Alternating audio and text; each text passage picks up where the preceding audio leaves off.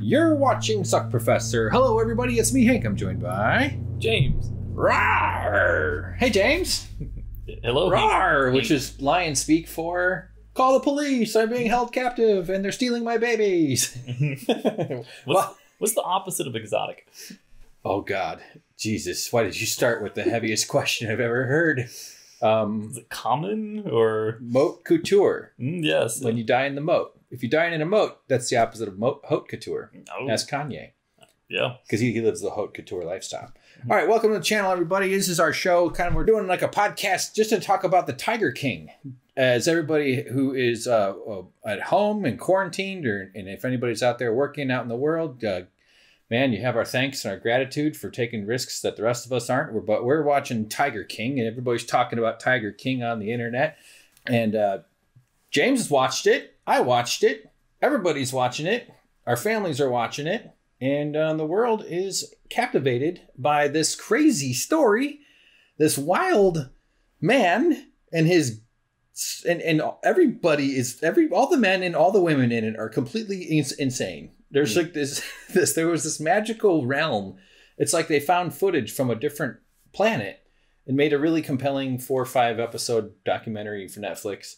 Kind of tragic, really sad. You see a lot of kind of haunting things, but it comes in a package of haunting, meaning like they're abusing animals and by the way, big spoilers, everybody, big major spoilers here, but they're being violent, going after each other. The guy takes advantage of young runaways. That kind of I found quite disturbing and weird, but it all comes with this packaging of like lots of sprinkles. Comes with a lot of little fun bits, like goofy characters and strange piercings, tattoos all over the place. A bunch of the way they unfold the story too is actually really well done, because you don't really quite see how one episode starts. You don't really know how it's going to end, right? Like they do pepper some things early on, like in I think the first episode or the second episode, there's these brief cutaways of like brief phone conversations of Joe Exotic from jail. We don't know why he's there or how long he's been there or if he's still there or when we're going to get to that part of the story, but it does kind of foreshadow things to come.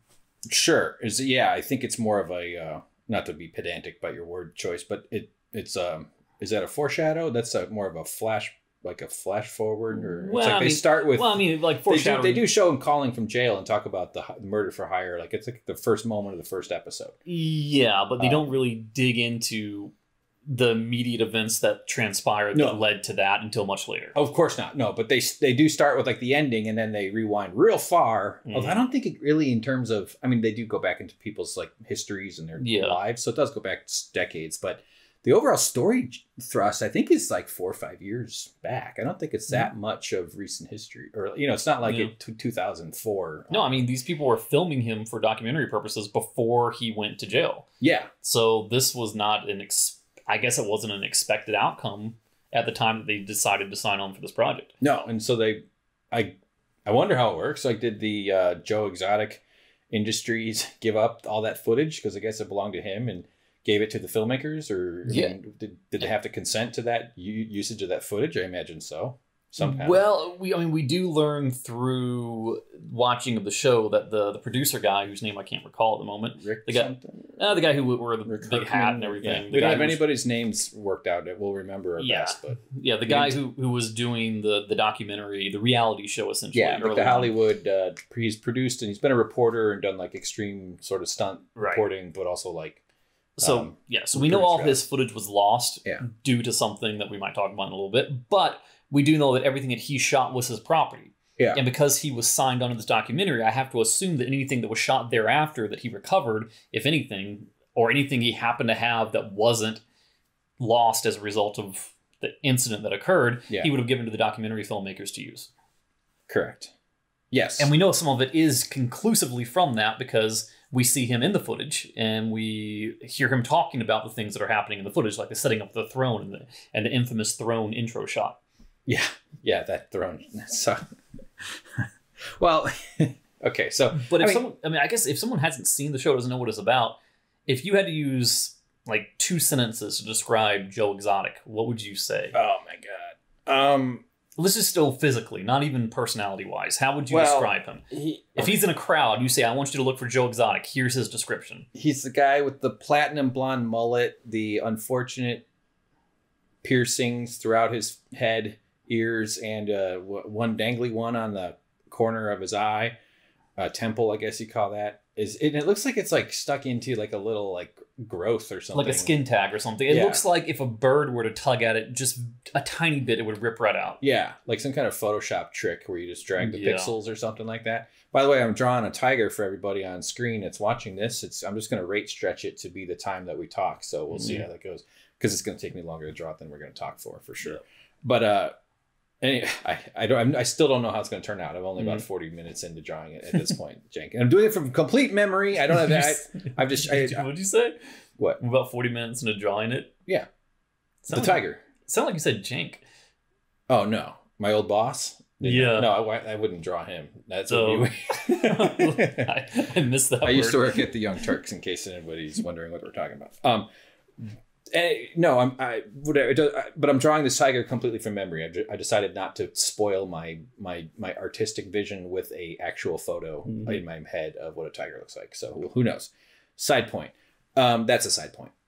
Yeah. So platinum blonde hair, crazy, horrible piercings. I think he's got his under eye makeup tattooed. I was wondering about that too, because it's always there. Even in like mugshots, it's there. What do they call that? The mascara. Sure. Right? Or something like people draw. I can't believe that the world has trained people to like take pencils and draw shit around their eyes. It's so fucking weird. Yeah. I can barely put eye drops in. You know, I have a hard time brushing my teeth. I get the toothbrush stuck in my ear. No, I was gonna say eye. In my armpit, my eye. I poke out my eye. He's distinctive. Oh, he'll have a gun on him and a big belt. He's kind of I would notice the guy out in the world. I'd be like, I would think there's something wrong with him. I'd be like, he's probably looks like he's managed his mental illness in a very specific way. Yeah. Which is a generic statement, but that's how I would look at him. Okay. But I would be threatened by the gun. I don't know if I'd want to be anywhere near. I'm not a fan of being around guns. Grew up with guns, by the way, and know guns pretty well. So go ahead. What do you think? Well, I mean, he has a brace on his leg from an auto accident he had a while ago. Yeah. He always appears to be packing heat on his belt. Mm-hmm. He dresses typically like a cowboy hat, big tassel jackets. Yeah. Usually a jacket with no shirt underneath, open all the way so you can see his tattoos and his bullet hole tattoos and things. He's flamboyant. And his clothes reflect that, although sometimes they're pretty by his standards, they're understated, I guess. But yeah, he wears like big, shiny, kind of sparkly stuff. Right. He's gay too, which is like a really interesting aspect of the show and the story because he has like husbands and turns out to be more than one.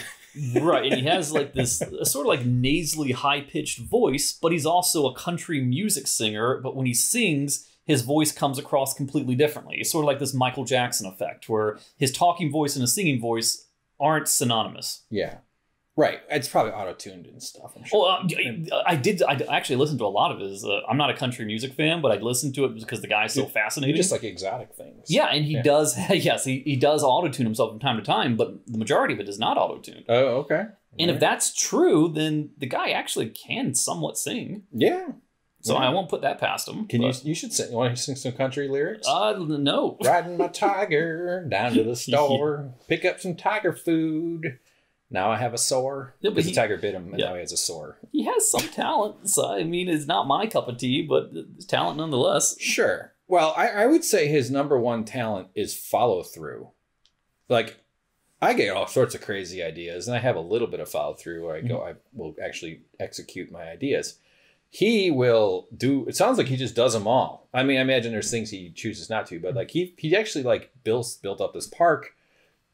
You know, he's not like a lot of people who have disordered cognitive or mental issues, emotional issues, maybe, generally don't, I don't mean this to sound bad, but they don't usually see projects through completely.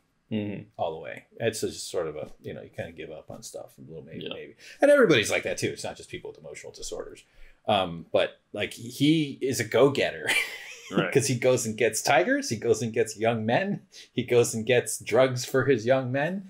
He's kind of, and so the episode 1, not that we need to go beat by beat, but we sort of were introduced to him and his world of tiger shows. So I guess there's a whole network, and you see it a little bit around the country if you've driven around America. I grew up in the Midwest driving around.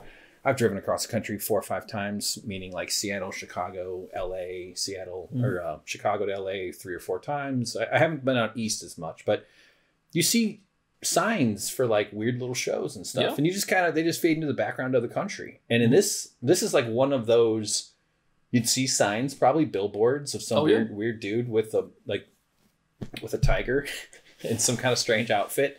And you might be attracted to that because you'd say, wow, look, there's a tiger zoo somewhere. Let's go check it out. And they haven't, I mean, it sounds like they make a lot of money. It costs them they say $3,000 to feed the tigers per day, right? No, not per day, per month, I think it was. No, it was but the filmmaker did the quick math and it was close to $1 million a year. Right, because it was like $3,000 per tiger per month. Oh yeah, per tiger and he has 230 tigers. Oh, it was 230 because I was looking. I guess the video I watched was older because at the time he had 178. Yeah, he ups it as time goes on. He's breeding cubs. Yeah. So he's just gaining tigers at a rapid clip. Yeah. Yeah. Anyway, getting a little disordered here with our. Maybe we should kind of talk about the overarching story, what it is. So you have this Joe Exotic guy who has a zoo, and he started the zoo in like 1996 or something like that.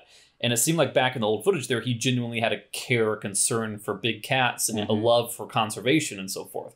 Whatever happened to him over the years that turned him into like that meme I showed you, like the Mountain Dew genie. There's a picture of him saying this is the genie that summons when you rub a 2-liter of Mountain Dew. Yeah. And he looks like that. He looks like a Reno 911 character that's a magician. Right.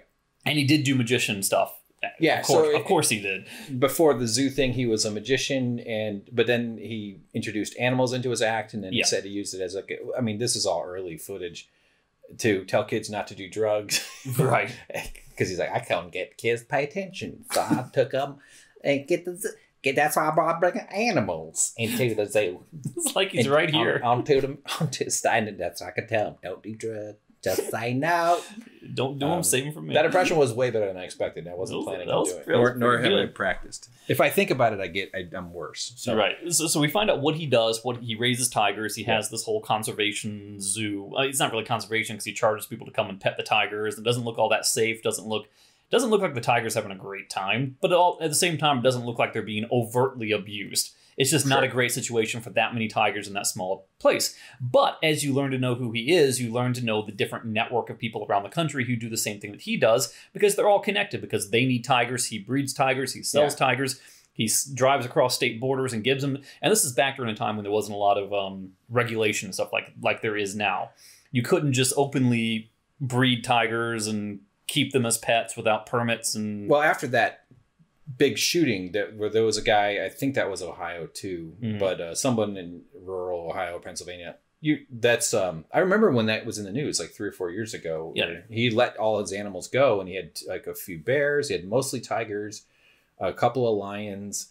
I think there was some baboons, and the cops had to chase down all these wild animals and shoot them all. And they shot a bunch at the facility because I imagine they didn't all, but they had to run around. I mean, talk about a hunting. Talk about an intense day. Yeah. For those cops and for everybody in that community. But that changed some of the laws. Right. Although I don't think they've clamped down on tigers entirely, in captivity. No. There's, and as they say twice, I mean, I think they say it at the end, and they also mention a stat at the beginning, there's 5,000 to 10,000 tigers in the United States. Well, 5,000 to 10,000. There's roughly 4,000 in the wild. Yeah. So there's way more tigers, potentially double, but like a lot of tigers live in this country in big and people keep them as pets and sort of luxury. Speaking of haute couture, I guess they're a status symbol for dumbass rich people that think they should have a tiger, or people make a mistake and think they want to get a baby and the cubs are real cute. Yeah, not knowing that they grow to the point where they can eat you within like 6 months or less. Yeah. So anyway, continuing with your vein there, the overall story. Oh yeah, and how he has connections with other zoos and other exhibitors, and what their kind of setups are. Whether are they more or less legitimate than Joe Exotic? The answer is no, they're not. Right. But it introduces this network of essential friends like Joe Exotic, Doc Antle was it? Yeah, Doc Antle, Joe Exotic, and some other cast of characters who are into similar lines of work, who have worked with him over the years. And we see all these old pictures of them interacting when they were much younger and so forth. Yeah. But then that kind of introduces the antagonist of the entire story. Not to say that she's the only antagonist. Everyone in this whole thing is an antagonist because they're all terrible people. But this is the one person who is a big... She doesn't work for it with PETA, but she kind of has her... She's in line with them. She has her own smaller zoo, her own smaller group of tigers. But her name is Carol Baskin, and Joe Exotic hates her with a passion that I have not yet experienced in a human being. Yeah. He has devoted years of his life and money and time to exhibiting on a daily basis how much his hatred of her festers every single year that passes. Against Carol Baskin, which he expresses through his many, like, and this is part of the follow-through thing I was referring to. He has, like, a TV show. I don't think it was actually TV. It was some internet streaming show, but he called it a TV show. He probably believed he was on TV. And YouTube presence, and I mean, they made country music videos and all sorts of stuff. And you'd spend a lot of time checking it out today. But in that, as you see in the documentary, he hates Carol Baskin. That fucking bitch, Carol Baskin. Carol Baskin. Well, she... Okay, that's partially what is misleading about her, is that, and it's not necessarily that the documentary, that the filmmakers were deliberately doing this, but she's sort of presented as a activist who is trying to stop cub petting, which is a practice where you take the cubs from their mother as soon as they're born, and then you just use the cubs as photo props or allowing children and families to touch them while they're young, and people go nuts for being with baby tigers, but then they grow into, like, they age out of their profitability very quickly. Like at, like, what do they say, 6 months? About 6 months they can bite your finger off.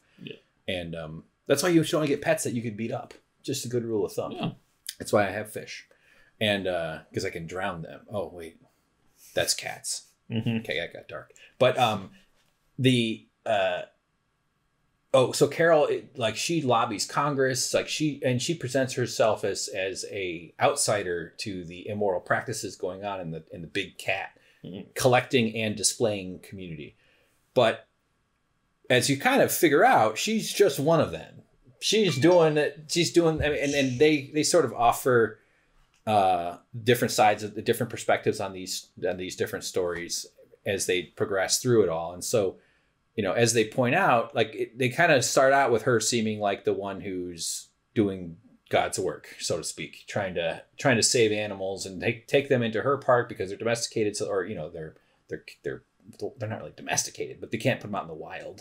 And as a place to live out their final years. But she also brings in crowds that pay to come see the animals, and she uses volunteers. So I was really more curious, but because it sounds like they have tons and tons of volunteers. So her labor costs are very, very low because she uses this volunteering, almost like intern ranking system, like, where people, and mostly women, it seemed like, were like, wow, and in 3 years you get a different color T-shirt and you get to graduate to this type. It's like, wow. I mean, other than actually managing the animals, like, hands, like, being close next to them, do you really need a lot of training to carry around big hunks of meat and do some, like, groundskeeping work and, like, you know, work on metal fencing and shit like that? It's like everyone who's involved in this at a level of leadership, like the Doc Antles and the Joe Exotics and the Carol Baskins, they are all possessing the same cult leadership that allows people to gravitate around them simply due to the allure of exotic animals and petting tigers. Something about that makes people take their rationality and set it aside and follow these people blindly and do immense amounts of physical labor for them free of charge. And it's really interesting from a societal standpoint, like understanding what kind of power these people have over others. Yes, it's kind of culty. It's incredibly culty. There's I don't use this term as with a positive connotation or a negative one, but some people are charismatic in a way where they have a very powerful confidence that is something is seductive about confidence, and something is seductive about selfishness too, which is sort of what you get with narcissism. I think it's part of how the Trump cult works, where people are drawn to his confidence and his selfishness, and it sort of can, in certain culty situations, take over your own priorities or your own instinctive needs, and you sort of attach into the leader's experience. And I think that's largely not everybody's susceptible to that, of course, and it's different characteristics for different people, but for some reason, the big cat community, especially the people they feature in this documentary, have something like that. Yeah, and for Trump, sure. Trump's got the charisma, plus he's orange. Yeah, the big stripe, plus he's orange. Yeah, it's weird. And so Carol gets people involved who are wanting to rescue the animals and be part of like the solution, although they're still just amassing animals and making money off of displaying the animals. Doc Antle is a guy who has a similar operation to Joe's, maybe a little bit more like corporate, a little bit more formalized. Much more. Yeah. And he breeds and works with films and shows where you see tigers and stuff. So they show like a montage of movies that have tigers in them. Yeah, I used to see him on Jay Leno late at night. He was one of the animal guys that would come on. So I recognized him from something, and I've later found out that's why I recognized him. Yeah. And he wears kind of like a Crocodile Dundee outfit. But so, okay. All right. So the first episode sets up this premise that Carol and what's his face? Carol and Joe Exotic are like mortal enemies, basically. Right. He really hates her, and she's a big thorn in his side, and she hates him too. And then they get into, I don't remember which episode, so these are probably going to... Second episode was all about Carol Baskin's backstory. Okay. Was that about the husband? Yeah. Okay. So Joe Exotic suggests that she killed her first husband. Was he one of her first husbands? Her second husband. He was her second one? Yeah. Did she have another one before the guy? Yeah, he met her when she was running away from a domestic dispute with her first husband, and he convinced her to get into the car, even though he was already married as well. Yeah. He was like 30 years older than she was. Yeah, that's right. And he was went really and rich. Slept with her at a cheap hotel. He was wealthy. She was like 19. 20. Okay, 20. And walking along the road at night. That's right. That's how they met. And she first refused to get in, and then he came back and offered her... He came back like 3 times, and on the third trip, he pointed to a gun, loaded gun, and said, if you don't trust me, you can hold this gun on me. I just want someone to talk to. Yeah. Which I'm going to try. I think I'm going to go to the bar and go up to women and be rejected 3 times. No, 2 times. Come back with a gun, put it in front of them, and say, you can point the gun at me if we could talk, and then we'll get married, and then she will... kill me. So what the whole thing with this guy is that he was independently wealthy. The husband, Carol's guy. No one really knew how much money he had, but the people who were close to him, his attorneys, his friends, gave estimates anywhere between 5 million and 10 million. Okay. No one really... The fact is people knew he had a lot of money, but he didn't flaunt it. He didn't wear fancy clothes. He always had his jeans and a t-shirt on. He was into the business side of big cats. He wasn't so much an animal freak as he was, how can I use these to further my financial gains? He was apparently a brilliant businessman. His family said that everything he touched turned to profitability. Yeah. And he would always go down to Costa Rica and come back and forth. He had his own fleet of small planes, even though he had no pilot's license. He had a fleet or just one? He had like 2 or 3 of them. Oh, really? Yeah. Okay. Both they were small planes that couldn't get down to Costa Rica without 4 refuels, but all that kind of stuff. So the thing about him is that he was also already married. He had kids. And he's 30 years older than she. Yeah, and he eventually ended up leaving his wife for this new woman who comes on the scene. 20-year-old Carol Baskin, yeah. Right, and I think it was something like his daughter was speaking and said that I didn't really...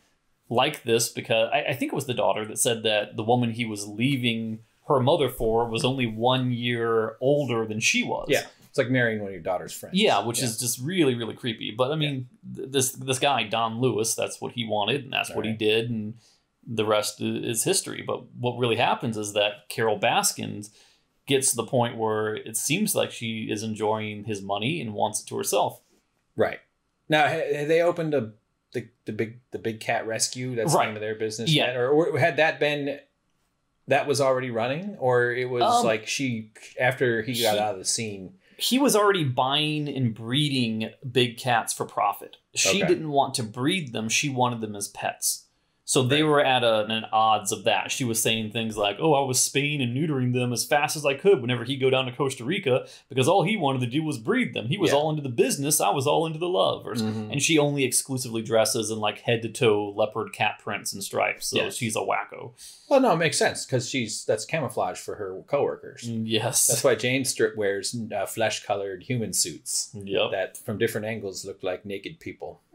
James is a very strange man. It's a leotard. He's like a Cirque du Soleil character, but from an MC Escher drawing. Human camouflage. So you blend in with your coworkers who are also naked. Yeah. James doesn't breed them, though. James just wants to keep them so he can take pictures with them. Okay, yeah. All right. So this is the second episode, and there's a big mystery here about a sudden disappearance. So the guy goes missing, and he just stops. Just missing. I was thinking about missing. Like, if I just drove off and never told anybody where I would go, you would notice eventually. Yeah. But when does someone become missing? It really depends on when you get reported missing, basically. Yeah, I guess so. I don't know why I'm thinking it's complicated. I mean, missing is a construct where a person can never be missing to themselves. Yeah. It's always, when are they missing to someone else? Right. And at a certain point, you involve the authorities. You make it an official missing persons report. And it took them, in this case, 2 weeks. It's just funny that we're an animal, where humans are this massive cluster of animals that have taken over the whole planet. And every once in a while, one of us is like, we should write down that we can't find our friend. You're like, my husband is not around here, so I'm going to go tell another person and they'll write it down. Yeah. And that's about all we can do. We're just going to make it a formal... I don't know. Human behavior is very weird if you sort of just like make it real sterile. But so, and because missing is a suspicious thing. If someone's missing, it's like, well, either where were they? What were they doing? Is it like, are they known to leave? Like so then you have to investigate. It's an interesting thing, missing persons. Yep. And imagine in America, or not just America, but all over the world, people get kidnapped. Young women often get kidnapped more than I think we find out about. And Princess Peach gets kidnapped every single time. Princess Peach gets kidnapped. Yeah, Donkey Kong. Yeah. He not a gentleman either. No, Mr. Kong. So, and actually, his name is not Donkey Kong. It's Donkey Kong. Donkey Kong. I like that. Really? I regretted saying it as soon as I started. That's pretty good. So anyway, just the notion of a missing person is right. So what makes it weird though? In the weeks prior.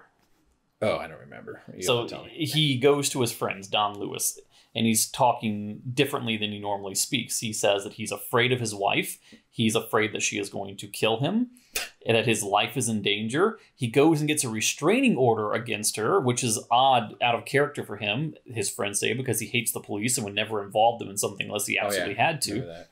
And he gave his personal secretary a letter and said, if anything happens to me, open this. And it turns out to be a copy of the restraining order and a deposition of all the things that she has said to him and why he felt threatened and didn't want to be anywhere near her.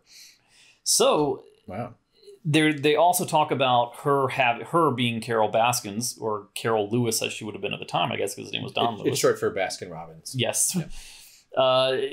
That she had changed his wills, given herself power of attorney, and rewrote his last will and testament or something like that to say, in the event of my untimely death or disappearance.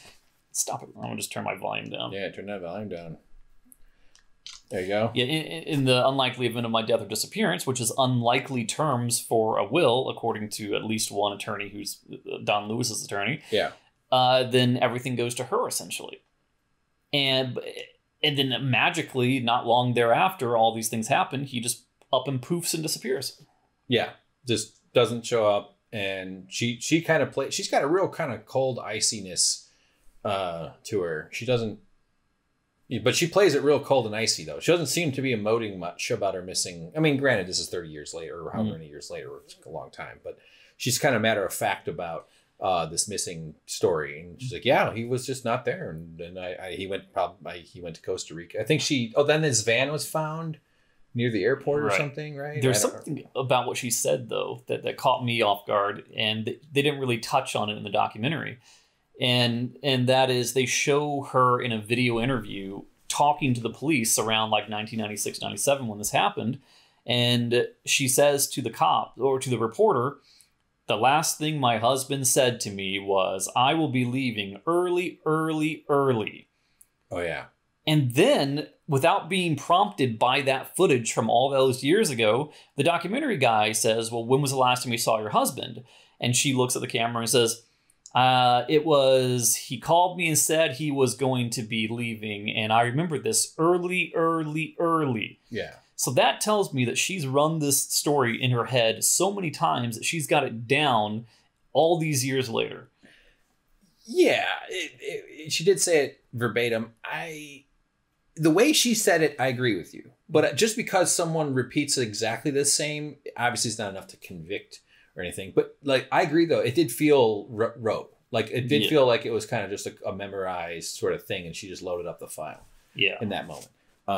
But you could also see him like it wouldn't be weird to me if someone had used the same phraseology, right. But it was pretty specifically identical. And then she also started saying that he was having cognitive problems and that she was worried that he was declining into dementia, despite the fact that all of his friends who knew him just as well as she did, if not better, said there was absolutely nothing along the lines of that going on with him. He was sharp. He was clear. He knew where he was. He knew what was going on. That was a load of crap, which leads a lot of... Well, you know what a major cause of cognitive decline? Cats. Tiger tooth. A tiger tooth penetrating your prefrontal cortex. That would do it. That'll cause cognitive decline. That's what's causing Joe Biden's cognitive decline. That's why he's such a wreck. He has a fucking mess. Can barely speak. Slurring. Can't believe the fucking Democrats are putting that asshole up against Trump. Okay, sorry, guys. I have a political podcast. Y'all want to check it out. It's in the description. But tiger teeth can make your brain turn into tiger poop.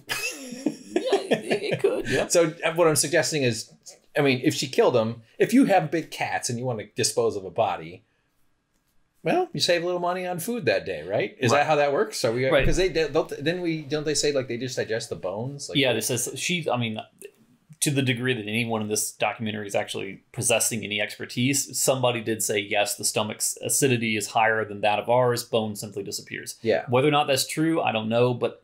Coming from a guy who has to clean up tiger poop, I'm guessing that's true. You cleaned up tiger poop? No, the guy who said it. Oh, you said that like you had experience. No, coming from the guy who had to clean up, not me. Yeah, I know. Well, you grew up in an animal refuge kind of place, right? Like, but you did more varmints. You were like a varmint. Like, how would you?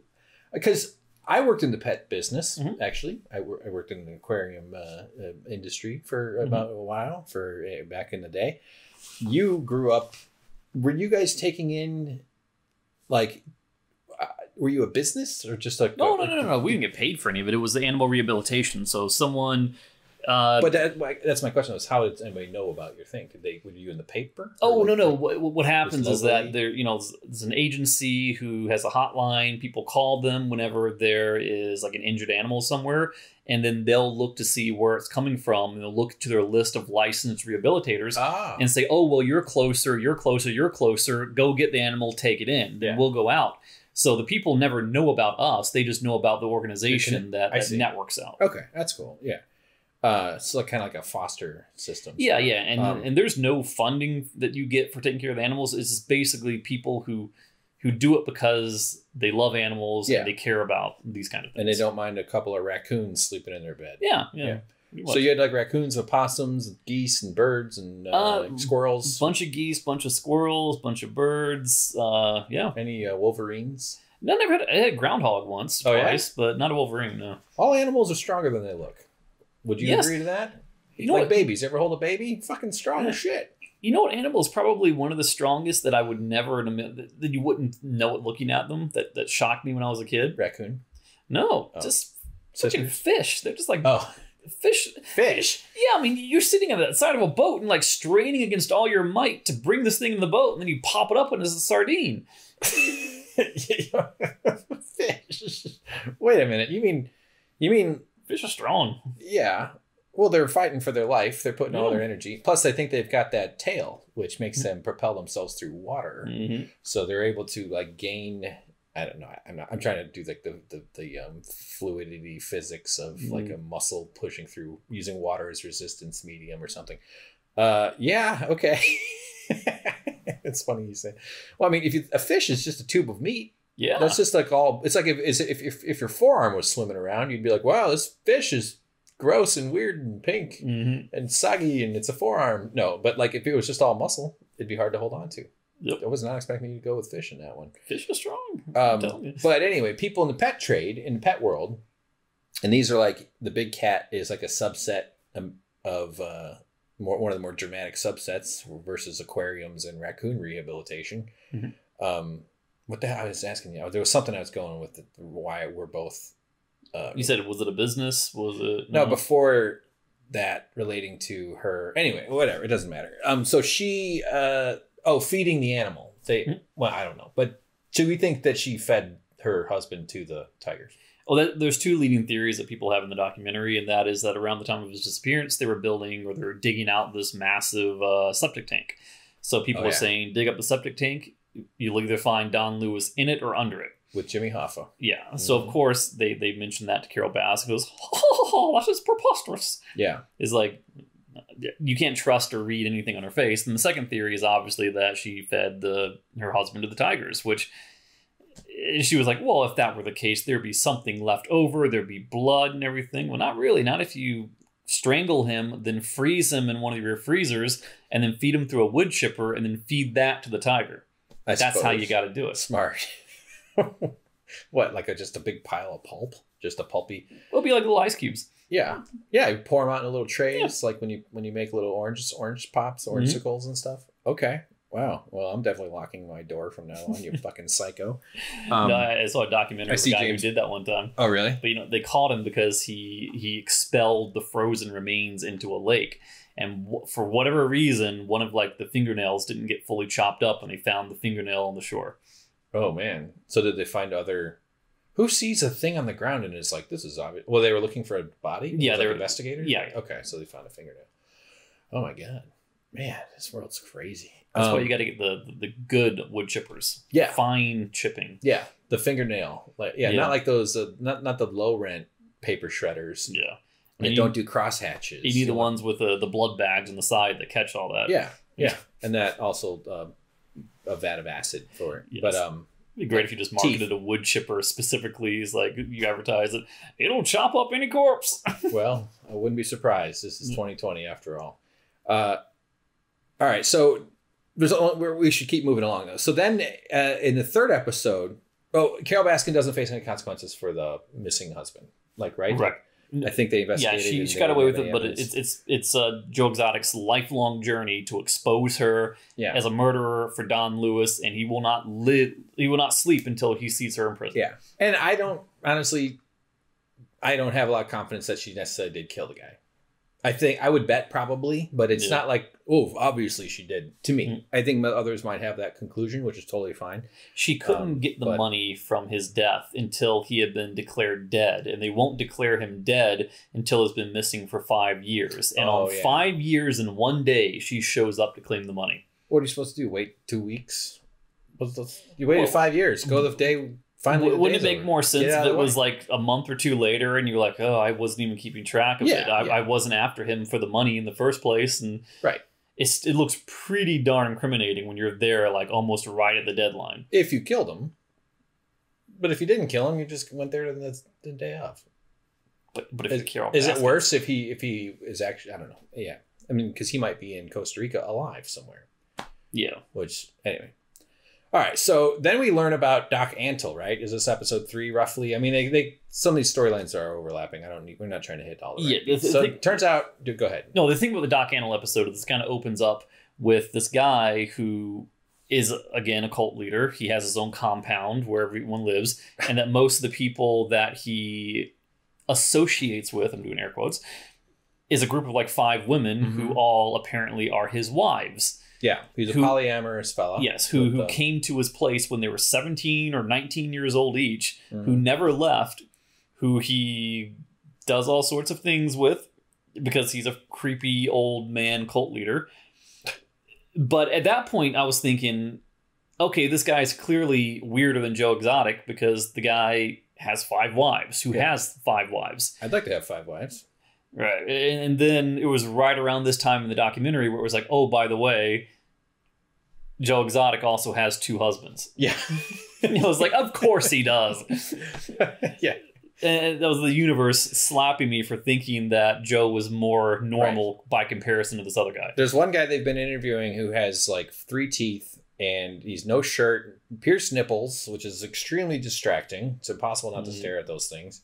Tattoos everywhere, and he's talking. It's clearly like he's like a worker at the facility or something. But then at one point they put up a graphic that says Clayton C something was his name, right? I don't remember his name.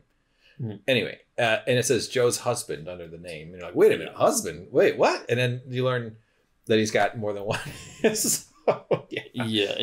So Doc Antle is the dude that does the stuff with the Hollywood or like with movies and films, and he has a bigger park.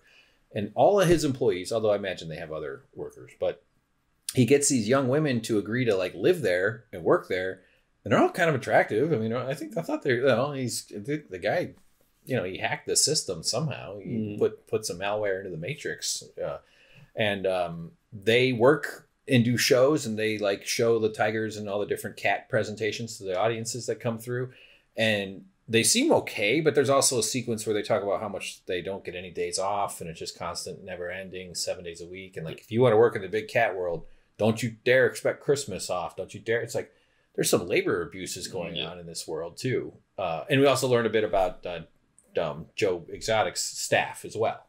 So, well, just real quick, I'll summarize this. That's the thought I'm having. Like, they're all very loyal to him, and they seem to be grateful, because a lot of them are like ex-convicts or people on the outskirts of society who've fallen through some cracks and have been beaten up a little bit by the world.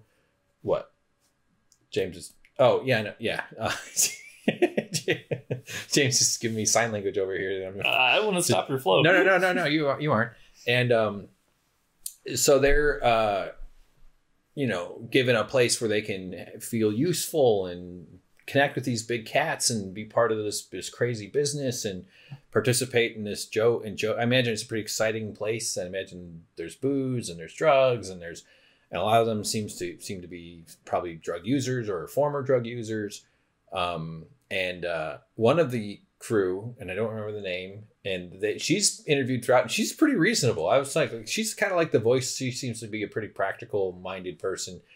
And, I did look for it because I watched the first episode again when James watched it for the first time, and you don't notice it right away, but they finally reveal through like a dramatic, like where they show like everybody running around because someone got attacked or bit. And it turns out one of the workers had put their arm through a hole or a fence or something, and a tiger went out and took off the arm.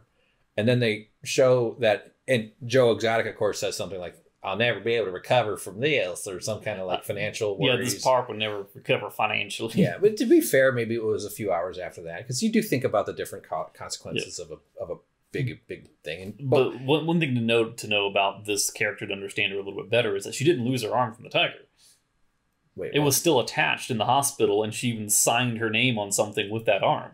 The doctor told her, she said, either we can amputate it, or you're looking at 2 years of rehabilitation and follow-up surgeries. And it's a big... It was a messy... Yeah, and she was like, I don't want to deal with that. Just amputate it. Yeah. And she didn't care. And like 7 days later, she's back at work. Yeah, so she...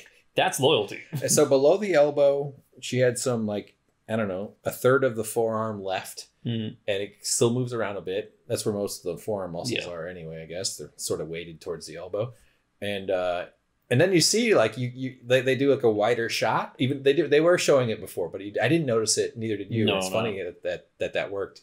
Because I wish I'd been like, hey, wait a minute, she doesn't have any arm. She's missing an arm. And one of the guys who works there is missing both his legs. Yeah, he's got not from tigers, but that's totally unrelated to the tigers. Yeah. Like, what was his? How did he lose his legs? Do you recall? He did say, was it an accident? I think it was some kind of. It was the type of accident, yeah. Some sort of vehicle accident, I think. Honestly, I don't remember at all. Skiing? Are skis considered vehicles? I don't think so. It wasn't skiing. I remember when I heard it, I thought, oh, well, that makes sense. What the hell did I think of skiing? It was totally like, oh man, that guy, that sucks. Yeah. He lost the and he's totally fine with it. He didn't seem to be too bothered by not having his, and he's got good prosthetics. And yeah, so from then on, though, when she's on, you're like, or at least shortly after, like, wow, she is not bothered by losing her arm, and she's just working back there, and she went back to work within a week or whatever. Yeah. So interesting. She's a very kind of peculiar character. I thought she was pretty compelling. That's the one kind of mistake you can make that you can legitimately say, well, I'll never do that again. Yeah. Yeah, if you mean scratch my head with my left hand, because I'll never do that again. Yeah. I'll never. Yeah. So at least with that arm. Right. That's why technically she could do it again. She could do it again. Yeah, that's why you have a spare. Yeah. We have a spare arm. So that's kind of pretty sad. And you're kind of wondering how that doesn't happen more often. I guess the cats, they're held from a very young age. Most of them were part of the cub petting, so they're very used to people. Yeah, but you can't breed the wild out of an animal completely. Especially when they show them feeding. That's something I found kind of sad. There's moments where they show the food thing. And Doc Antle, I think, says like it costs $10,000. Oh, that was a funny thing, because Doc Antle has a lot more money, a much more established set of resources. And he says, it cost me $10,000 a month to feed a tiger. Yeah. No, I think he said... I think it was a month. Yeah, he said it cost me $10,000 a month to properly feed a tiger. Right. And then it cuts immediately to Joe Exotic. He's like, I can feed a tiger for $3,000. Yeah. For $3,000. And so let's talk about that a little bit. So they we get cows. We get so they have relationships with like the feedlots around there. So they're getting like bovine, like dairy cows and other cows. Anytime a cow dies or something, they go get the carcass. The police call them if they have roadkill. If there's roadkill, yep. And then... Which is kind of funny too, because I guess you got to get rid of the animal somehow, I suppose. I mean, you could leave it in the woods, but if you're the cops around there, you're like, well, we got a tiger guy, we'll just let him have it. Yeah, mafia says we got another body for you. Yeah, maybe. But then the funny food source that they use is Walmart will have expired meat that is still edible, and they get all these big, huge shipments of meat, like packaged meat, like bologna packages. Bologna. Bologna. Bologna. That's fancy. That's not okay with it. That's an accepted pronunciation. I don't. That's not only for someone who uses gray poop on. I put gray poop on. Gray poop. I put gray poop on my bologna. Yeah, bologna. Bologna. Why does that sound my worse? bologna has a first name. It's Oscar. Yeah. It's Bollogne. Yeah. I've been in the Oscar Mayer big truck. No, I haven't. I've been near it. I've seen it a bunch of times. He's like, I've been to Mount Rushmore. Oh no, I just saw a picture of it. I have been around Mount Rushmore, and the thing everybody was excited about was these goats. There were goats. There's like a pile of rubble at the bottom of it, and a bunch of goats. A few goats were running around. It was like, goats! Look at the goats! Goats are way cooler than those fucking people. Anyway, so all these meat packages, bacon and whatever, anything that you buy at Walmart that's meat. Full on actual meats, but processed meats. And the dudes who work there just take the meat. Well, did you? I mean, they look through it and they take the stuff that's not so expired and they eat it. And so they're like, and I think they said they're only getting paid like $100 or $120 a day. And that's the only way they can eat. Yeah. Yeah. So they're not being paid well. And I doubt their like taxes are all being properly processed through the payroll system. And they're taking meat from expired meat from other disgusting thing is later on in the show, he opens a pizza restaurant. Yeah. And one of the people being interviewed gets asked about it, and they say something like, so the meat on that pizza, that was the Walmart meat. And they said, yep. They're using the Walmart meat because he's cutting costs. He's saving. Yeah. But can you remember what the Walmart meat really was? It wasn't necessarily, I mean, they said expired meat, but then they later on clarified what they meant by that. Well, I don't know what. So if someone goes into a Walmart, and this is what they claim, if it's wrong, it's wrong, I don't know, but you put some meat in your cart, you go up to checkout, and it turns out, I didn't realize there was already one in there, my wife put something in there, so I want to take that one back. Or they turn, my check doesn't clear, my card doesn't work, we need to restock these. Once it leaves the cooler, for any reason, it never goes back. It becomes unsellable. Oh. Unless like the customer goes back and puts it back themselves. The store themselves will not do that. Really? Because they can't trust. That's what they said. Yeah, it's been out of the... Because, I mean, if someone else buys it after the fact, if it's been sitting somewhere for like 10 minutes or so and they put it back and then they get sick, that could be a lawsuit. They may have walked around the store for an hour and a half with this meat in their... Yeah, you just don't know. And it's the fear of liability really drives a lot of food waste. Like the delis at the grocery stores, they don't throw that shit out, man. They just dump it in the garbage. All that good food that someone could eat. Anyway, that's I missed that point. So they get all this meat was just funny. All right, where are we going now? Doc Antle and we're talking about the difference between how much it costs to feed a tiger for a month and how Joe Exotic was able to do it for $3,000 versus $10,000. Yeah. That's about it, though. There's not much else to say about that. Where now? So Doc Antle's polyamorous. Right. And then we find out about that. And then we cut back to Joe and we find out Joe is already married to this toothless man. Yeah. Chris? Was his name Chris? I think it was Chris. Yeah. And then we find out that at some point another young man meets Joe. Travis. Yes. A hottie. He was a real handsome, tall, like good-looking guy from what seemed like a troubled background, though. Yeah. I got the sense that the poor fella probably came from some chaos in his background, which we find out, I mean, seems to be true. Right. Yeah. His family seems to have a history of meth addiction. One would presume. Which is the sad part. They show that he smokes a lot of weed, but then near the end of the series, they reveal that he'd been being supplied with meth. So they were doing, there was drug use going on there. Right, and that's what Joe Exotic does. He, for companionship, he takes broken people who have addictions, and I don't know, maybe it's too early to say this, but neither of his husbands were gay. Yeah, okay.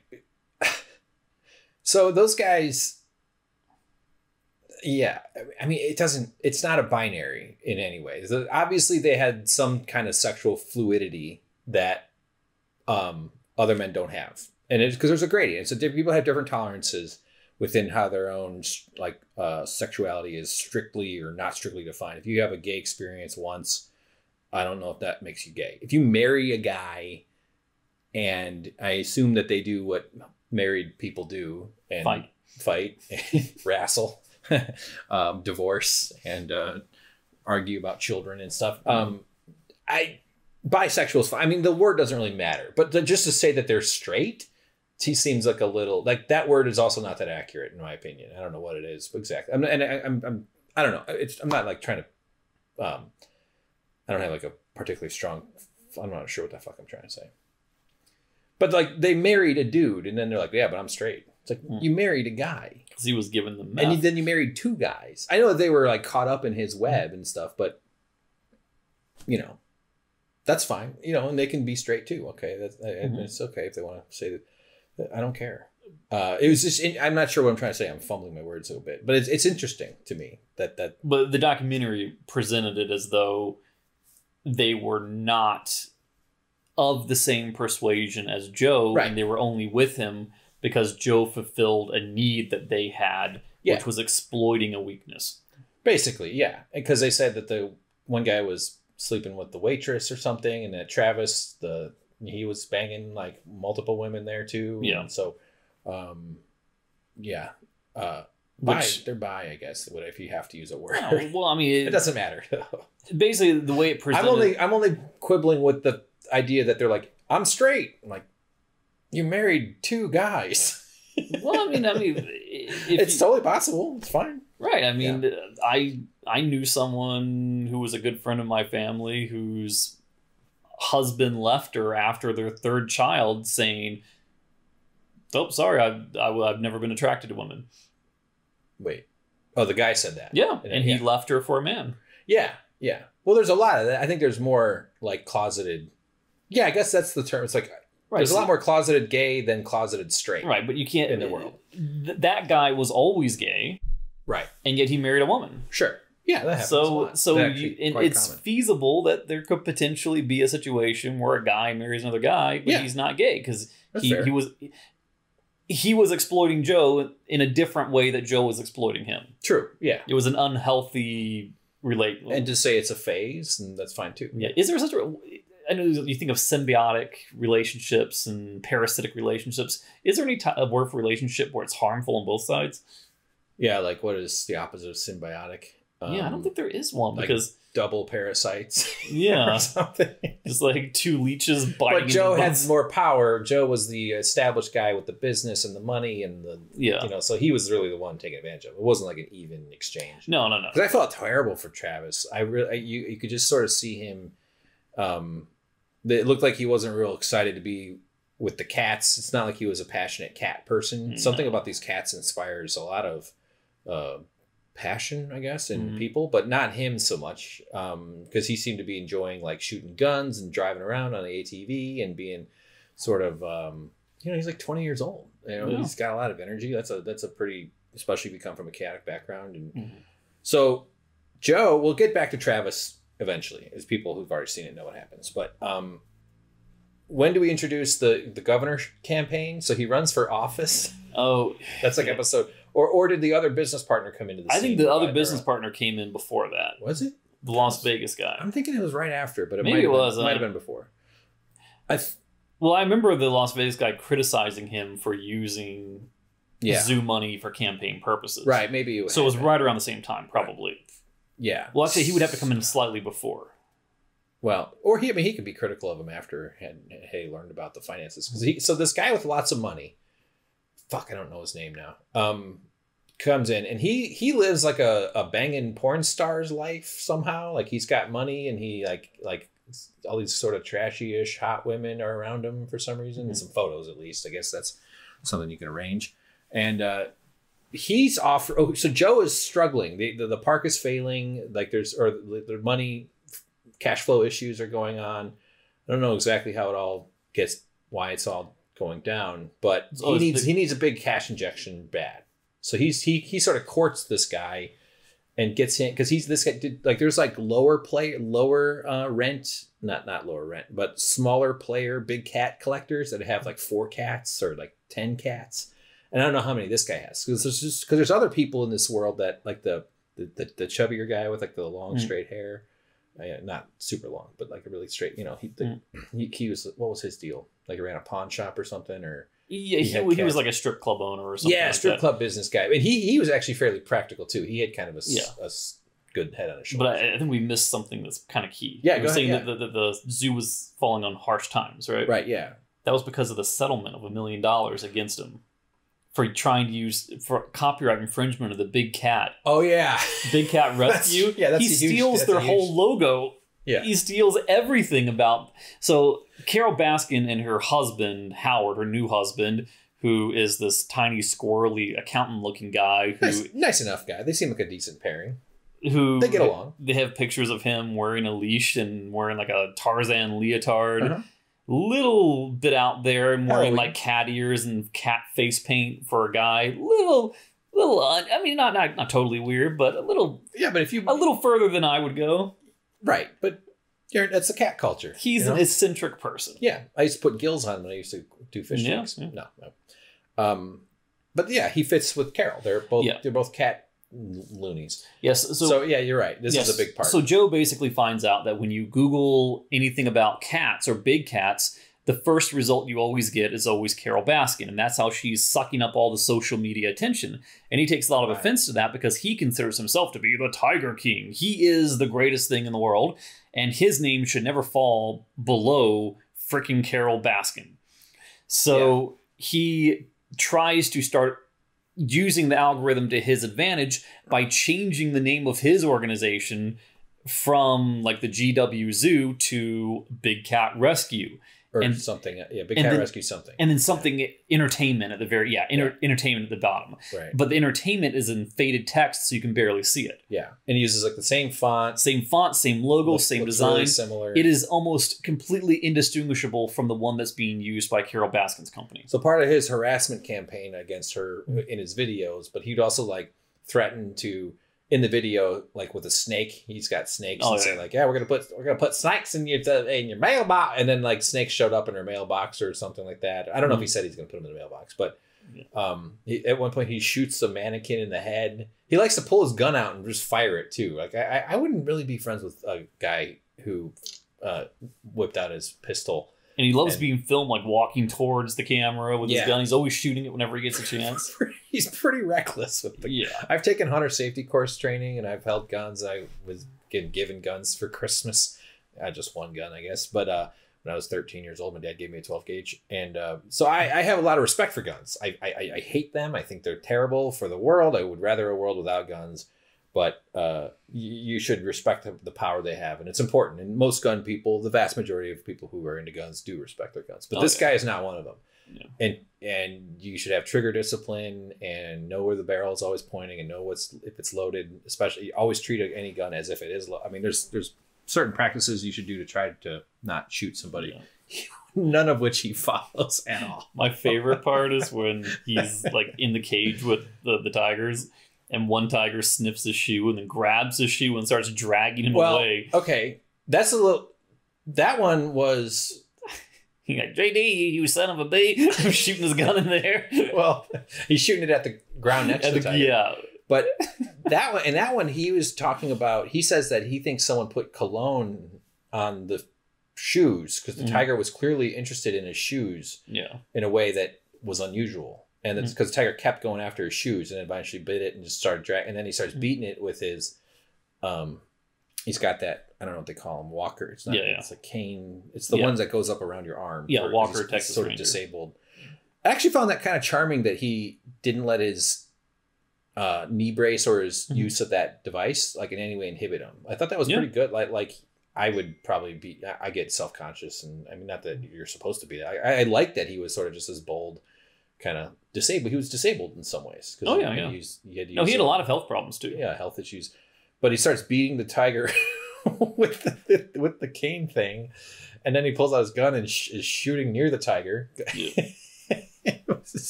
So, but that was partially. I think we've jumbled the timeline a little bit, but that was closer to the end. I think. Oh yeah. I only mentioned that because he was using the gun at that point. Yeah.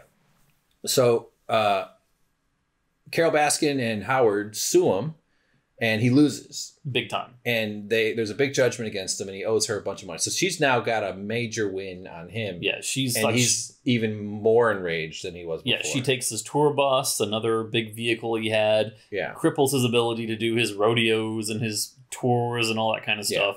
So he's feeling. Not only did he suffer an immense financial setback, but it was at the hands of Carol Baskin, which just eats away at him. Yeah, it drives him just mad with anger and because he's probably a narcissist, I'd say. It's probably safe to say. So that was violated in a really grand way, and he had to get back at her. Did we mention he even wrote and performed a song called Here Kitty Kitty, where it's the whole point of the song is Carol Baskin feeding the scraps of Don Lewis's corpse to a tiger?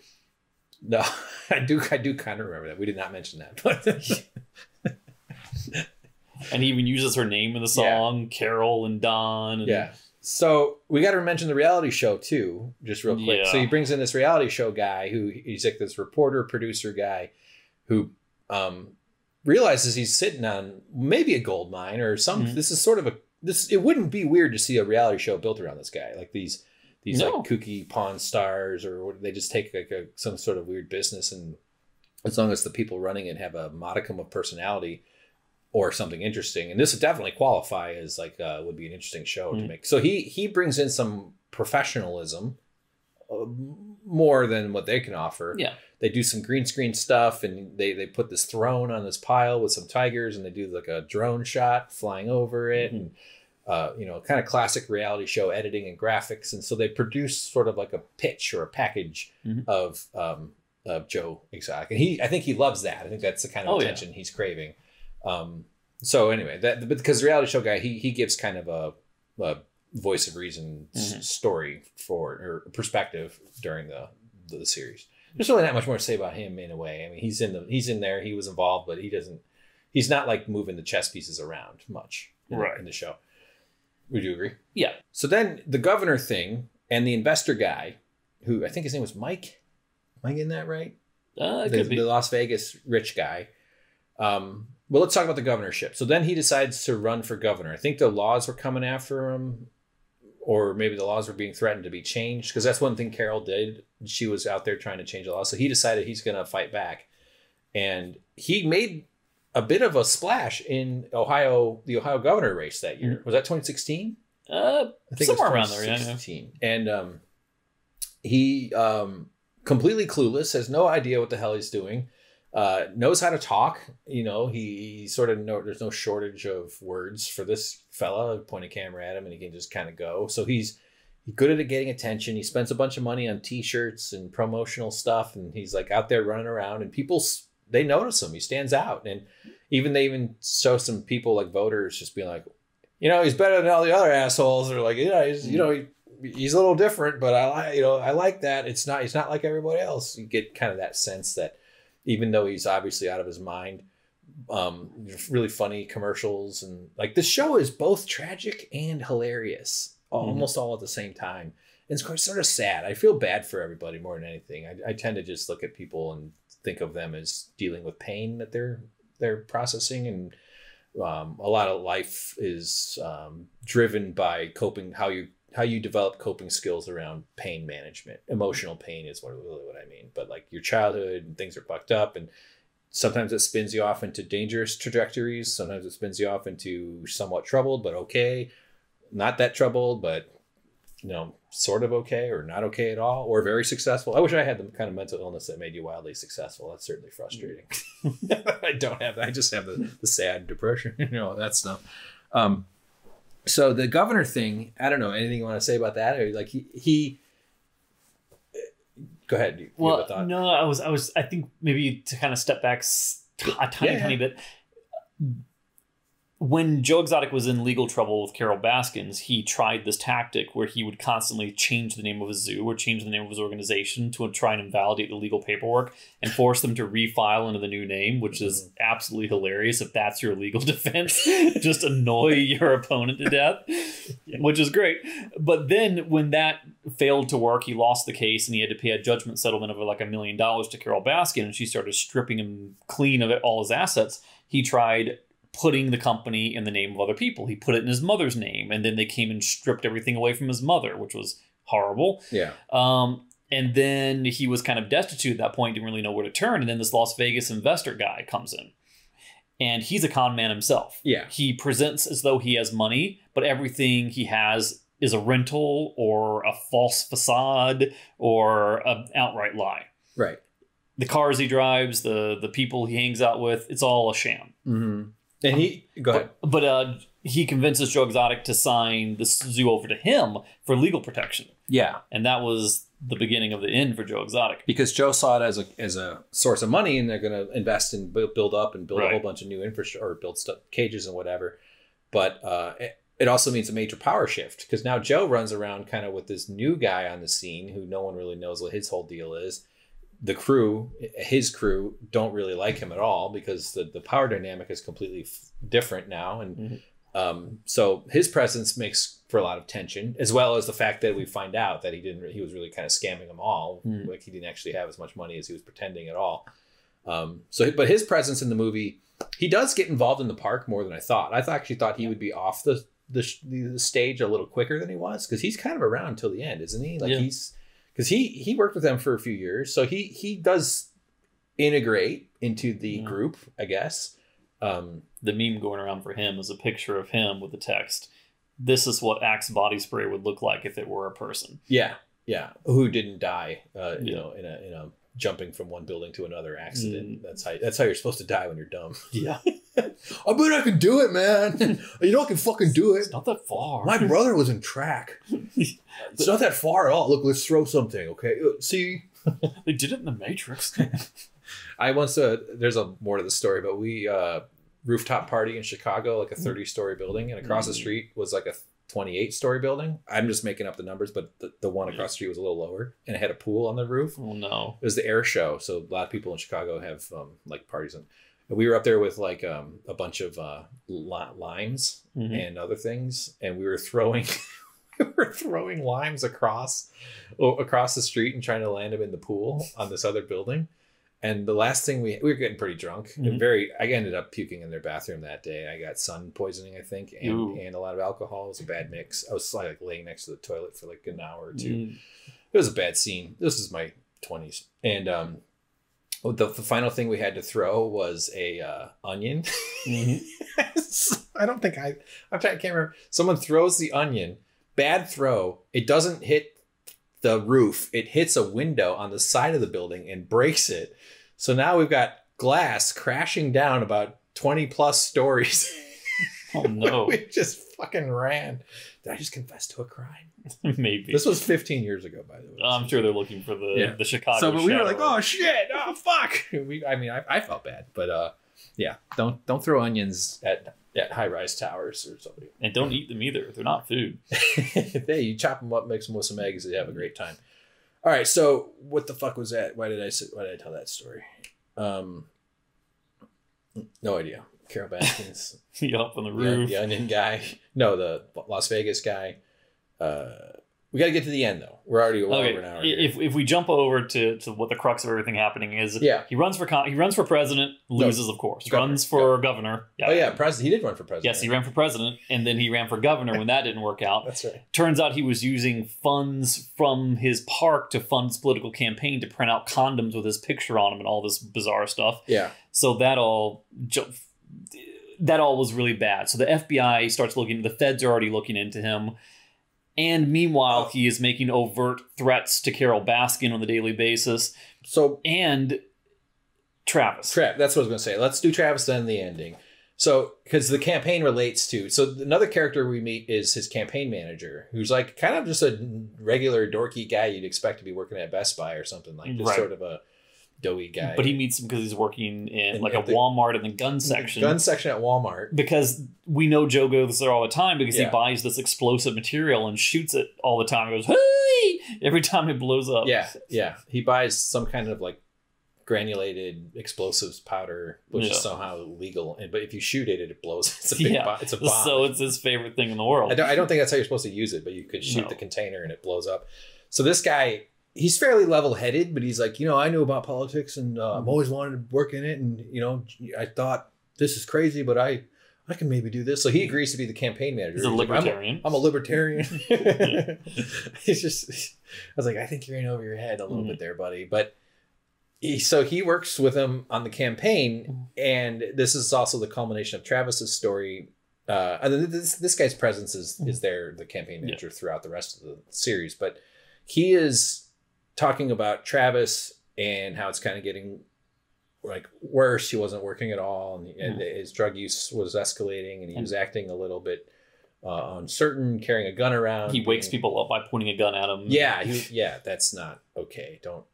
Like Goodfellas, where the guy's wife has the gun. And so there's this really harrowing moment. It was hard to watch, where it's a camera. You see Travis, sort of an isometric viewpoint, sort of security camera. And a cluttered office, and the dude is sitting pretty much dead center of the shot. Not that they framed it like that, but he's very clear.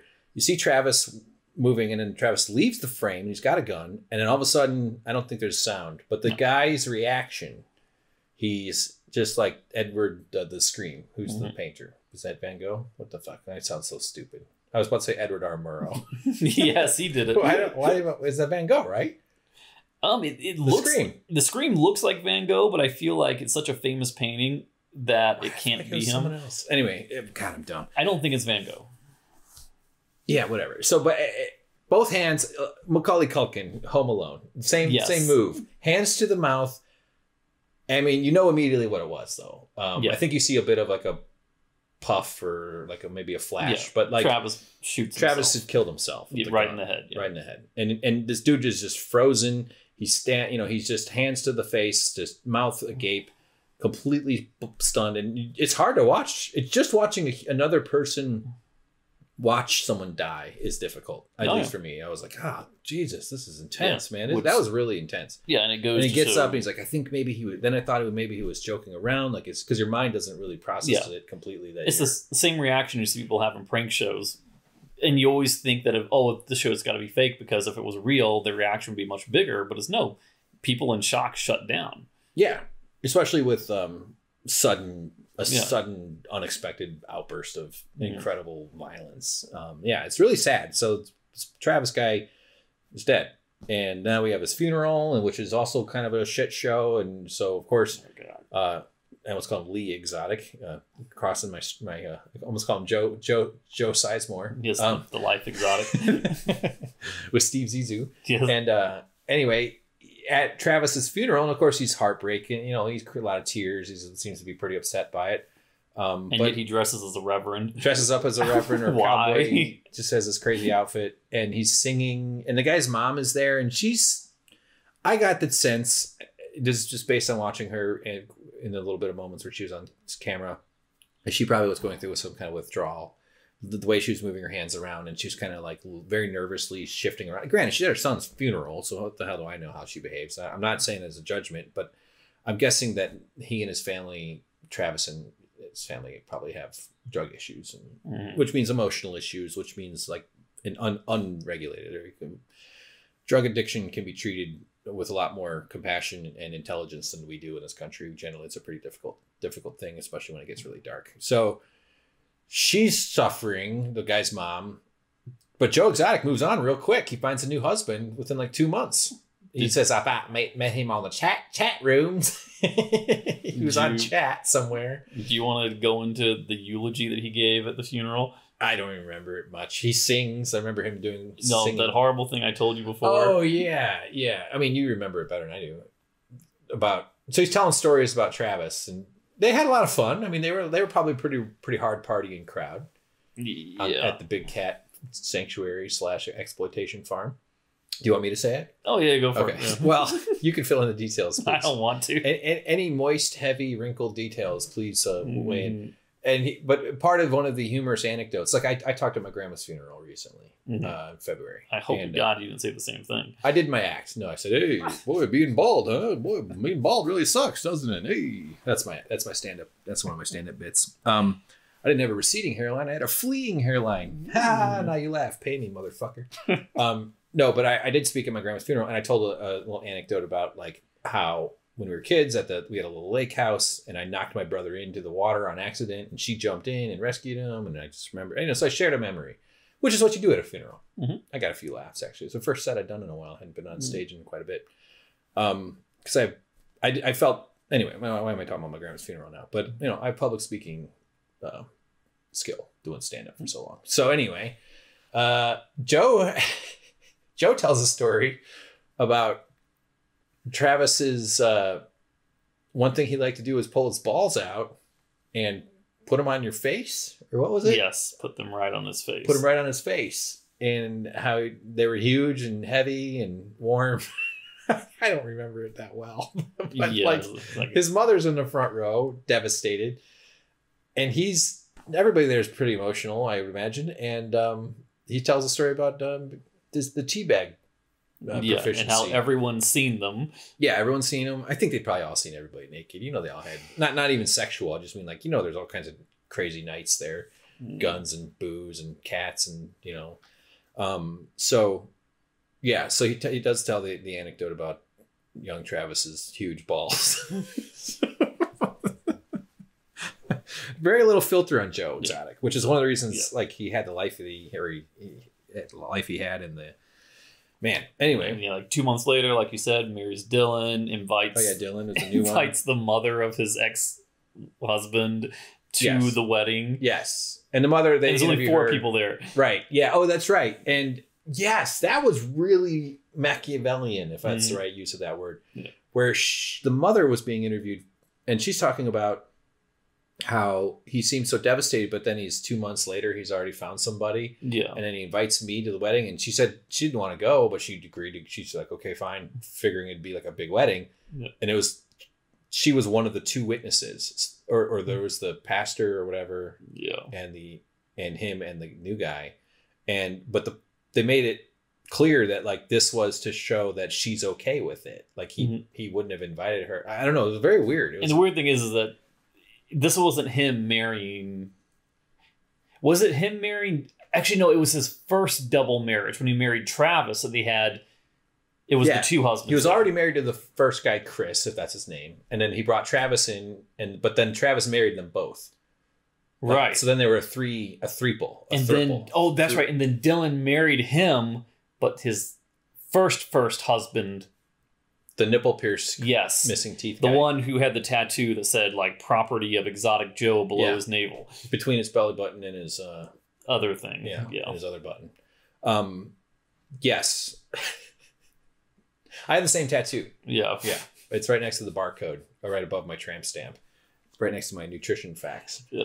So if we jump straight to the core thing of what's going on, we've covered pretty much it. Yeah. So essentially what happens is that Joe Exotic does not cease on his Carol Baskin threats. Right.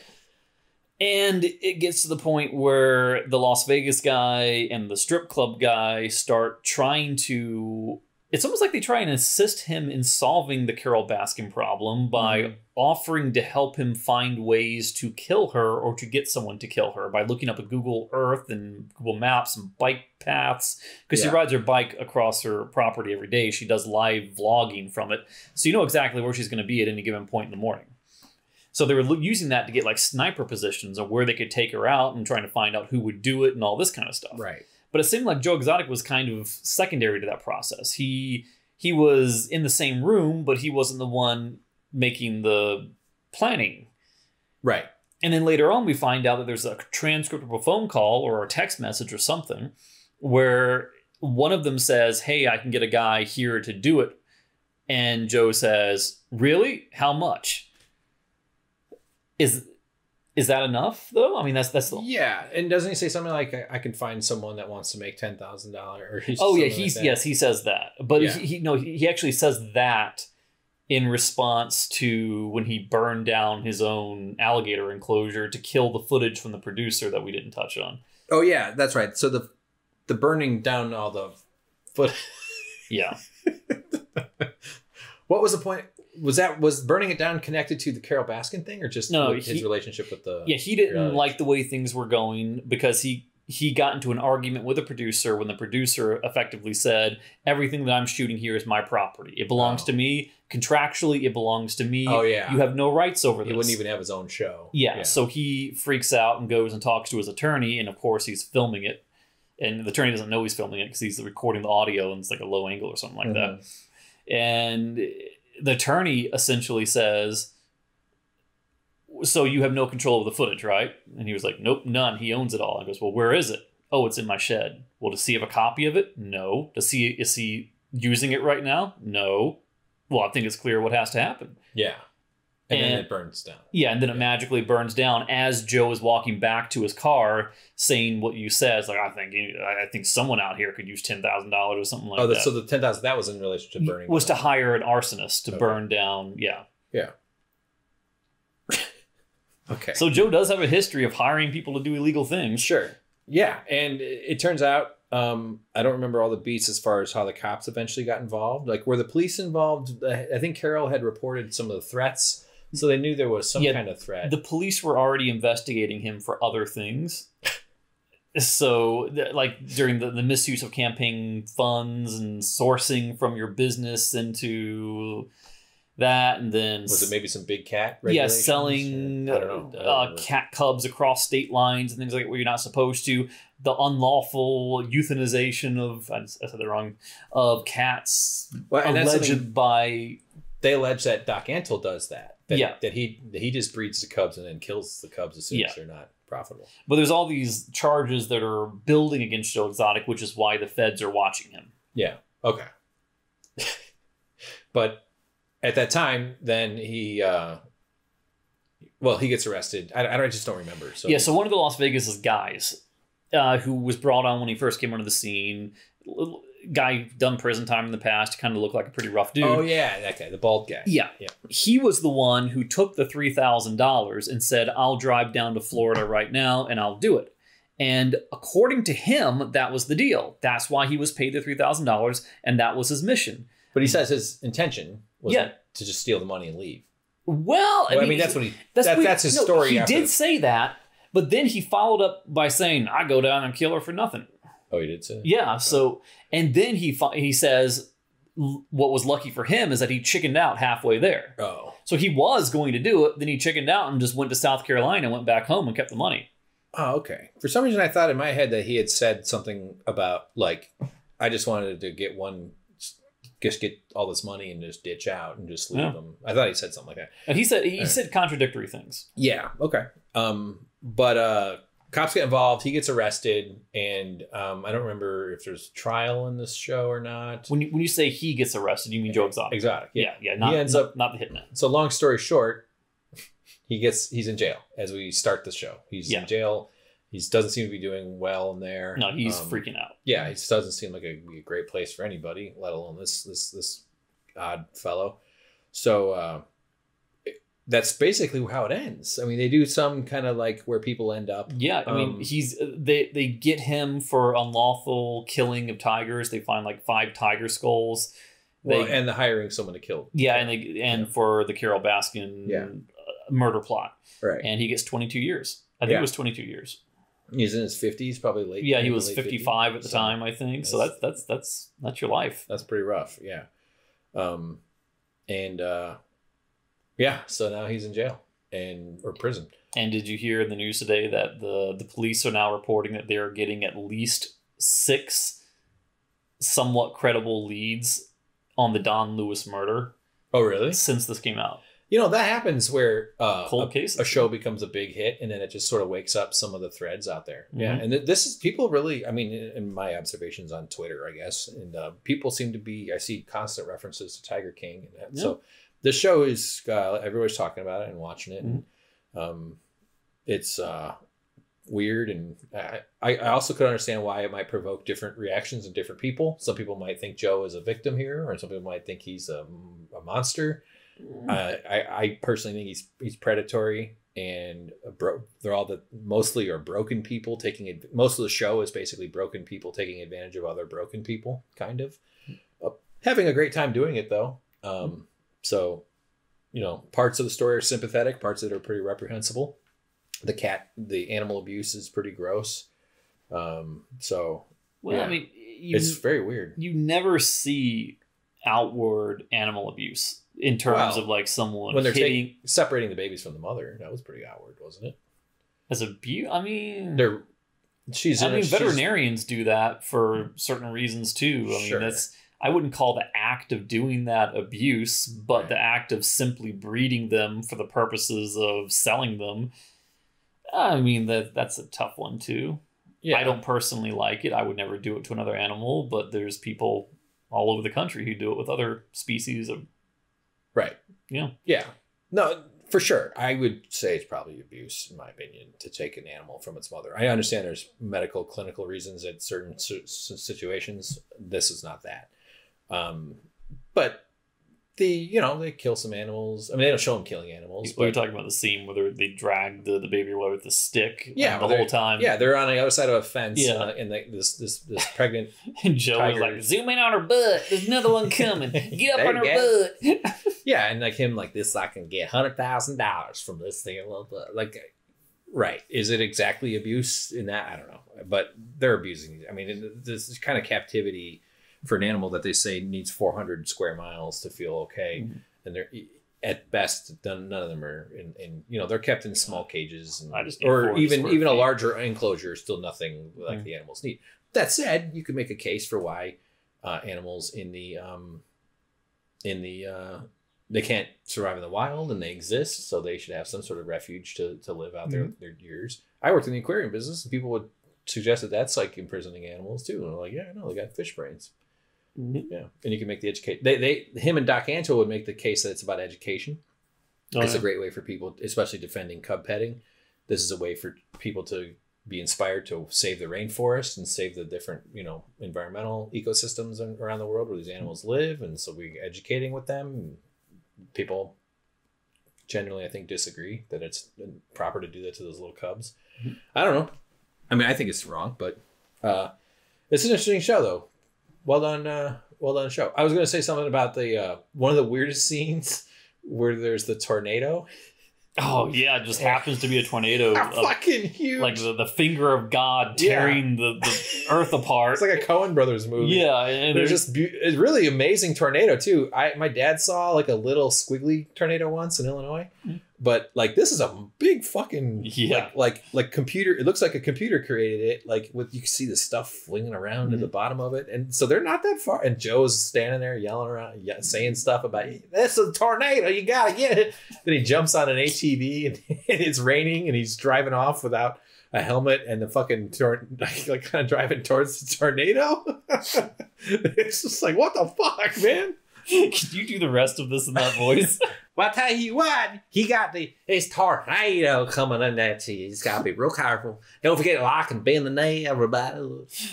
There's just so many bizarre moments. It's really hard to look away. I love the jet ski scene, which is all of a sudden, I forget what song it was, but you got this giant dude in a life preserver. Life pervert? In a life pervert, yes. In a life preserver. Yes, and what do you call those things you put in the water pedophiles? The floaties? The arm floaties? What? I don't remember the water wings. Water wings. Yeah, but what's the jet ski scene?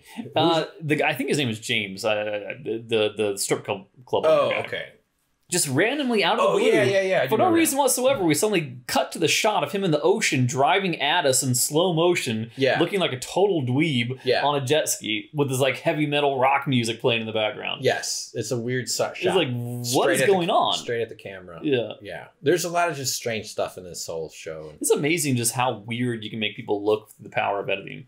Oh, for sure. Yeah, no doubt. No doubt. This show, or these people, are so bizarre that like you wouldn't. It could only be reality, like that truth is stranger than fiction thing.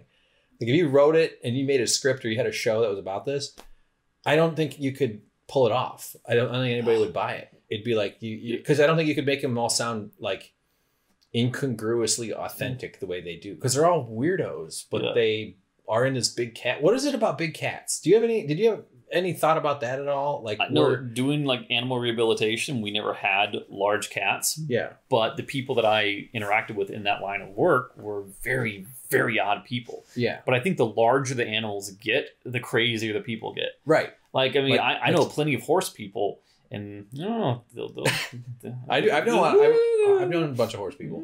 I worked at a horse barn for a summer and knew some horse folks. They ever serve you man flesh? Yeah. Yeah. Horse people scare me. They would chop it off of a living man. And the only reason I say that is because I'm afraid of horses. Oh yeah, so, I don't like horses. I respect them. I think they're cool animals. But yeah, like, as far as like having one and being near them, they're dumb, big, expensive, dangerous. Strong. All they do is I learned how to ride a horse too, and they're sensitive and sweet. I mean, I get why people get connected to them because they are kind of cool. It's fun to feed them a carrot and stuff, but they'll just bite your fucking nose off. Yep. Cars that poop.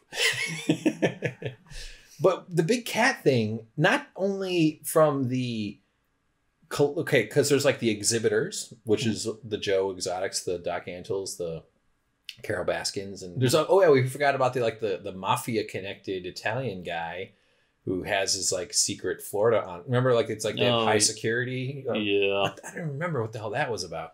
So many weird characters in this. So those are the exhibitors. And then there's like the collectors that are just like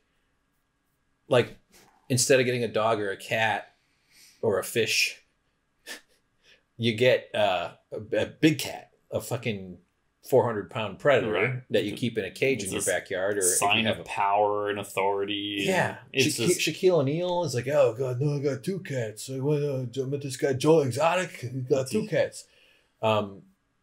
So like, yeah, it's like a luxury good as a status symbol, but I don't know what the collectors are what their thing is. And then there's the people who go to the exhibitions, the zoos, these low, weird little scammy zoos, and they want to be photographed with the cats. And I think maybe they get social media cachet out of it. They sort of reference that to have like a Twitter or a Tinder trend where people are dating, they want to have a photo of them with a cat. Yeah. I don't know. I've never been. I think I would. I mean, they're like you ever heard the phrase "charismatic megafauna"? It's a cool term. It's a like, I don't know if it's scientific, but it's used to describe like the mastodons, the elephants, the mammoths, the big rhinoceroses, all the huge sort of plains animals. I think buffalo are considered charismatic megafauna. I think the cats are too, like the huge animals, like the dinosaurs, like so to speak, like the dinosaurs of the mammals. Okay. Like the ones that roam around and like the big cool. Are you saying megafauna? Yeah, megafauna. Oh, I heard that. Okay. I think I said Mega Man fauna. I was hearing megafauna. I was like, are they very loud? Oh, like they have a big that's FAUNA. Megafauna. That makes perfect sense. Yeah. So I'm not sure if cats qualify exactly as that, but maybe Zacchaeus. We have a viewer that's a veterinarian. If he's listening, I haven't seen him commenting yet on Westworld stuff, but he would weigh in on animal issues. So, but what is it about wanting to be near a cat? I've been to the zoo and seen the lions and stuff and been like, man, that's pretty fucking, those are really like, they do have a charisma about them. And they're a predator. They're amazing. They're powerful. They're lazy. They nap. They're loud. They're fast.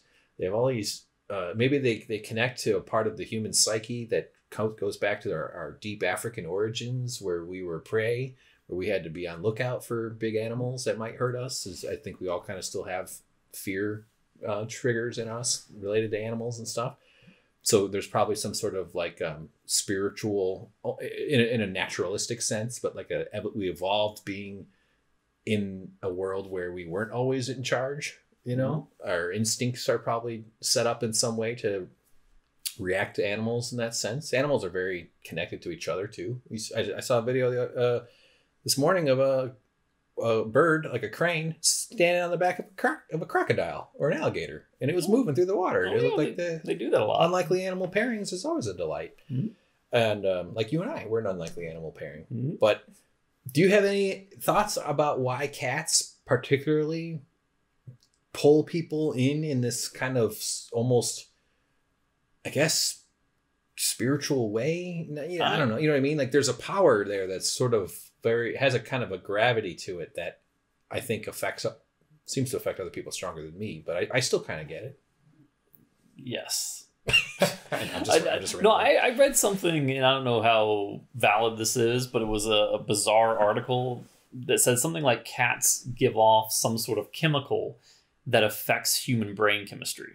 Whoa. And we're talking house cats. Oh. So maybe if that's true, if a person were to spend enough time around giant cats, maybe they would go crazy faster. A stronger, more potent brain chemical. You're not talking about the cat poop parasite that pregnant women have to avoid or something. No. And again, the article could have been total bullcrap, which it probably was. Yeah. Well, who knows? Cats versus dogs. They do have I watched this documentary about cats. And they do have a wildness. They do seem to be like a little part of their mind is connected to some other universe. Like dogs are in our reality fully. Dogs and humans are pretty much the same sort of animal. Oh, cats are... We like to touch each other. We like to sniff stuff. We're gross. We poo. We eat. Cats do some of that, but cats have their own agenda. Right. That I don't know if they understand. Yeah, you can sit down, have a cat walk up to you and sit in your lap and insist that you pet it for like 2 hours straight. And then you can go and hand prepare food for it, serve it to it in a crystal dish, watch it sit there and eat. And then 5 minutes later, it'll still walk by and swat you in the face and draw blood. Because they're a-holes. I like picturing you getting cut by a cat. Sorry. I have been hit by cats so many times for nothing. No reason, unprovoked. Really? Not because you were threatening to frame them for murder? Yes. Put snakes in their cat box? Yeah. I got attacked by a cat. I mean, we grew up with cats. We always had cats. I got all kinds of nutty cat stories. But my mom's cat died, and of course she was all fucking upset and shit. And so I decided to find another cat for her. And I got one. It was a lady. Her husband was in Iraq. This was like in the 2000s. And she was moving, and she just couldn't keep the cat anymore. And I was like, great. I'm helping this lady out. You know, I think I paid her a little bit. And the cat seemed cool. But as soon as we got the cat inside, my mom had already had another cat. So we had that cat in a bedroom. And this fucking thing went cat shit. I almost said ape shit, but it wouldn't be appropriate. And it attacked both of us, and we were running away from it. Like, I knew if I had to, I would beat up the cat. I think if I really had to, an over 200-pound man who does push-ups every other week could probably beat up a cat. But I don't want to have to kill a cat. By the way, I think I would get scratched pretty badly in the process, probably bitten, and it would be a very emotionally disturbing thing for me to go through. And I try to protect my emotions because I'm a bit of a nut, a little bit too sensitive. And so you run from the cat, and you feel this prey, you feel this fear, and we would go into my mom's kitchen, which is like, now we're cornered. It's like a cul-de-sac, you know, there's like one way in and one way out. And the cat comes in, and I remember like lifting my body up onto the counter, like with both hands to like, fucking this cat. So what the hell did we do with that cat?